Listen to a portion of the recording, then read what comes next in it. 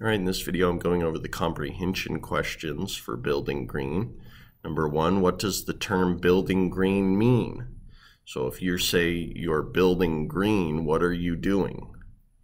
Well, building green, we know from the text, means that you're building a home that is environmentally friendly, meaning you're using resources that are going to cut down on the amount of energy the house needs to use. You're using resources that are easily renewable. Okay.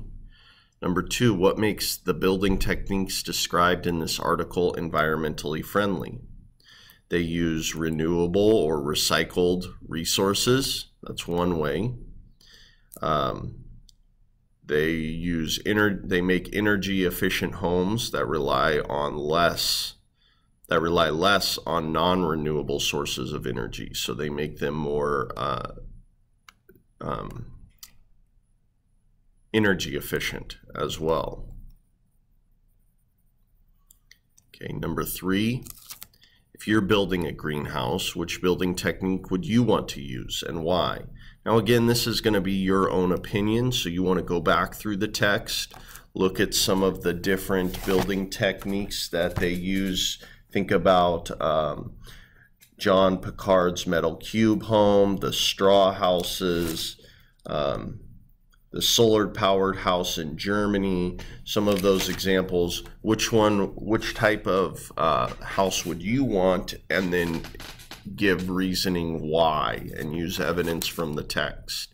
So you would say something like, I would want a house that is completely solar-powered because, and then mention something that the solar-powered house in Germany does that you thought was really cool. Okay, number four, sources of energy on page 668 outlines the consequences of relying on non-renewable energy sources. How do the people in building green avoid these drawbacks?